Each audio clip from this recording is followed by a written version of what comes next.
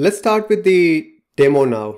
So from the topology perspective, this is how it looks like. There are three main components. Number one, which is I'm highlighting here, is the Kubernetes cluster. Number two is where I have the attack infra, and number three is nothing but the Panorama with the specific Kubernetes plugin.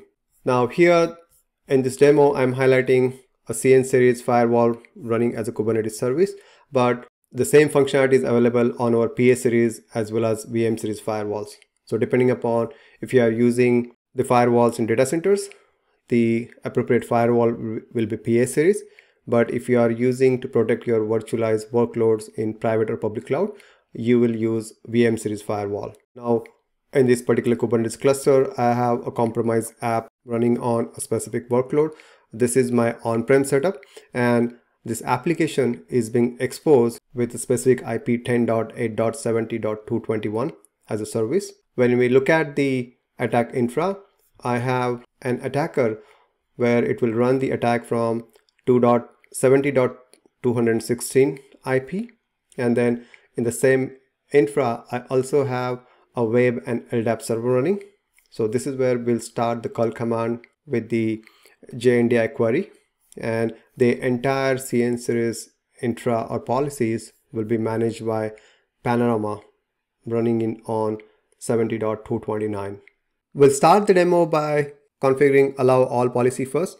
With allow all, the attack will successfully go through, and as part of the attack, the first step would be we'll run a call command to the exposed service IP, which is 70.221 for the compromised app, and within that, as part of our JNDI LDAP query, we are basically inserting a wget command to download a file to the temp directory, which is nothing but a malware-sample file inside the temp directory of compromised app. So let's verify that. On my left hand side is the attack server from where I'll be running the call command. Here the bottom portion will show the logs on the transaction. On right hand side is where I have the compromised app. As you can see, I have a 3-node cluster. Within that I have the compromised app running, and then it is being exposed on a particular .221 IP with 80 service. Bottom portion is where I'm inside the application, and then you can see that in the temp directory I don't have the sample file downloaded. So let's run the attack and see what happens here.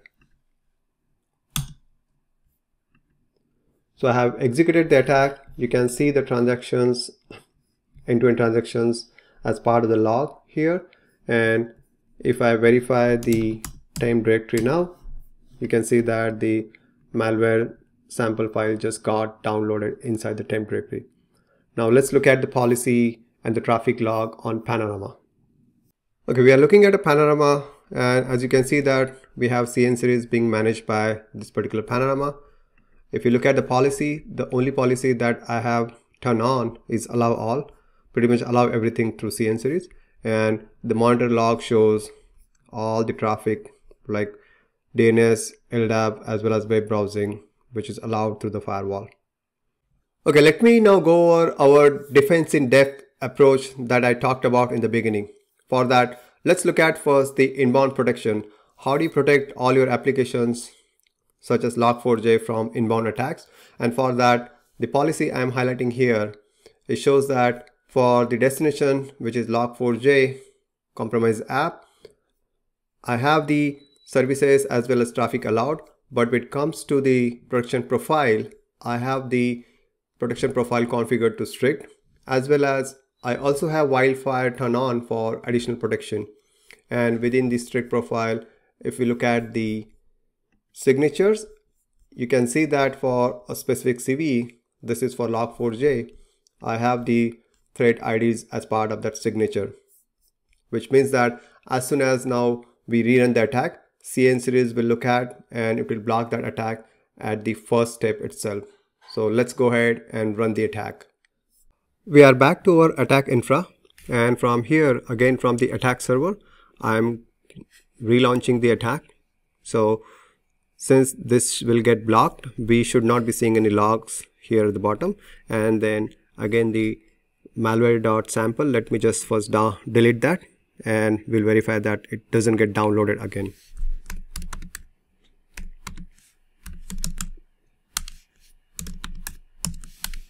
So as you can see, I don't have the sample again. So let's rerun the attack. As you can see that the response we got, that the connection got reset. There was no debug log. The attack was blocked. And if I look at the temp directory, you can see that malware sample file is not being downloaded. Threat log within Panorama shows that the attack was successfully blocked. So you can see that the attack that got identified by the threat log. Let's look at the detail view. And within the detail view, you can see that the attack got matched with the inbound policy, and at the first step, at the inbound connection, we were able to identify the threat and successfully blocked it. Now let's go ahead and look at the outbound protection and some of the best practices that you can use while configuring advanced URL filtering and DNS security. For outbound protection, my policy, which I'm highlighting here, looks like this. So we have inside the action category, I have anti-spyware with the specific profile configured. This is for my DNS security. And then for URL filtering, I also have a specific outbound URL profile configured. So let's take a look at how these settings are being done. So within anti-spyware, for Log4j, make sure that as part of your DNS policies, you have the command and control, dynamic DNS, grayware, and malware, along with phishing domains. All of these are being configured to, policy action is configured to sinkhole. Now, specifically for the URL filtering, for outbound URL, make sure that for specific categories, like for example, in this specific case, when it comes to grayware, that's being blocked. Also make sure that you have the malware that is being blocked, and then phishing should be also blocked. Our inline ML will make sure that phishing detection as well as JavaScript exploit detection is on. So this is where the inline machine learning will kick in and block any of those outbound malicious activities. So with that, we can go ahead and run the attack again, and then we'll look at the logs in Panorama. Okay, let's go ahead and rerun the attack for outbound protection. So let's execute the curl command again. And as you can see that there is no logs here in the debug log, and even in the temp directory, there is no more malware sample. We saw the result came back and the connection was again reset back here. We'll go ahead and quickly verify the log on Panorama, and this time we'll look at the URL filtering log. URL filtering log on Panorama shows that the action taken was block URL, and we can see here in the detail view that the block outbound policy was being matched, and at the bottom you can see the transactions that happened, that the connection was terminated. Here the detail view shows what really happened, how we identified the app, and how the connection was terminated. Now the last thing that we can also do is one more policy that we can add based on the application identification or app ID is add the applications like LDAP and RMI IIOP, and make sure that the outbound connection from these applications is restricted. So just go ahead and block that connection as per from the deny action as deny, and that would be the last thing that you can do.